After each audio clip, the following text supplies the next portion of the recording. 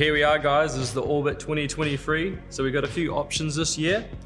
So option A for me, I like to ride anything from the 14 meter down to about the 11 meter. Why that is because this option offers less bar pressure, offers a bit more D-power, and for those bigger kites, it's just a little bit better. So here's option B. I like this option from around about the 10 meter size. Why that is because it offers more bar pressure.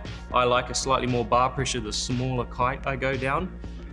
Why that is just because I really know where the kite is during the mega loop maneuvers. I really feel I know exactly where it is to get it deep in the pocket, to get the trick fully executed properly. And then option C we got here.